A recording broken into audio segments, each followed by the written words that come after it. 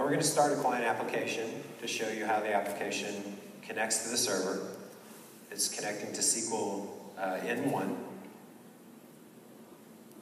We pulled the primary VM off of the public network just simply by going into the network settings and disconnecting or unchecking the checkbox that says connected.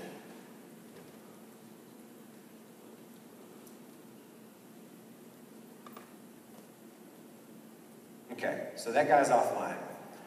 So now in just a few minutes, or just a few seconds, we're going to see the client application fail. And notice the build, it says 1600.1. All right, so we're down during this period of time. Next thing we do is hot remove the resource from the primary VM. And that is just as simple as taking the network offline. You essentially go in to the properties of the virtual machine, go into I might be getting ahead of myself here. We detached the database first, my fault. Before we can take the disk offline, we have to take the database offline or we could suffer corruption. So we're going to take these transact SQL scripts and detach the database before we do any disk operations.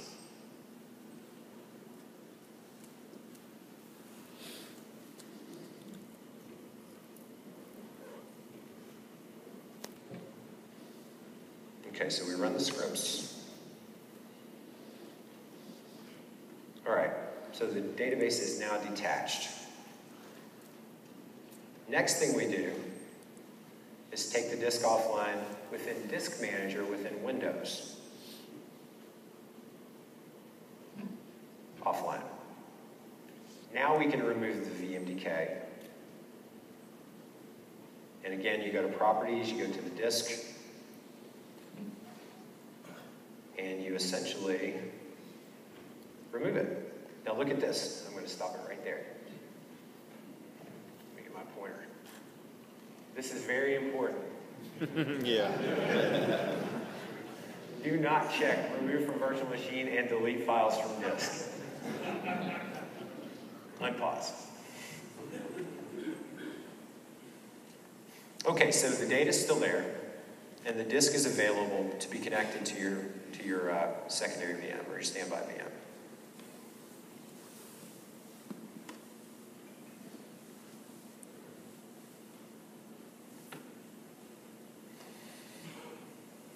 Okay, so basically here, now we do everything in reverse.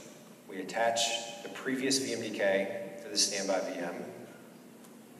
Just by adding it, we browse to the data store where that VMDK is located. And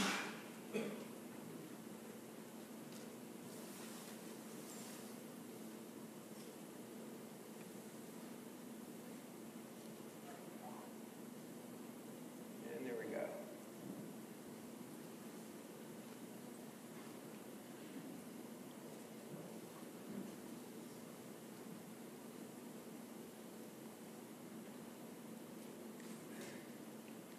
Okay, now we're going to open the console.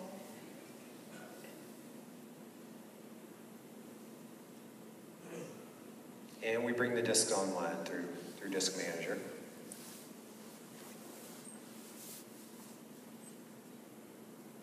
Then the next step is, and I'll kind of go through this because we're running out of time. So basically what we're going to do next is reattach the database, reattach the NIC, and then you will see the client reconnect to the new database. So that's reattaching the database.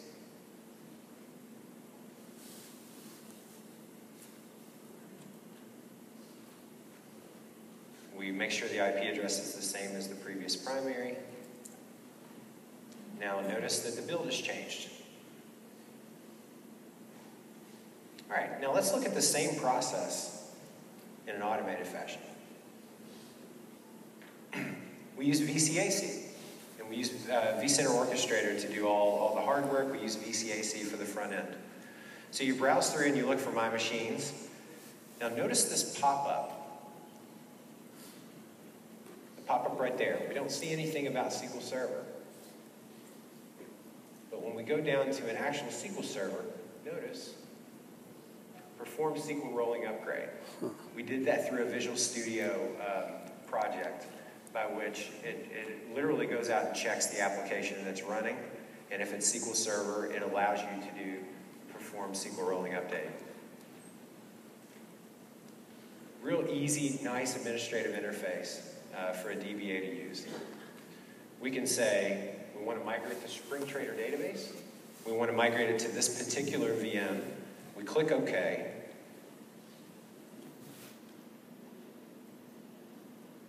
And a few minutes later, we're done. All of those tasks, 15, 20 tasks that we did, completely automated with between 30 seconds, maybe a minute downtime for the SQL Server. Really nice, robust solution, and we don't have to use Microsoft clustering to do it. So let me finish up with just a few slides.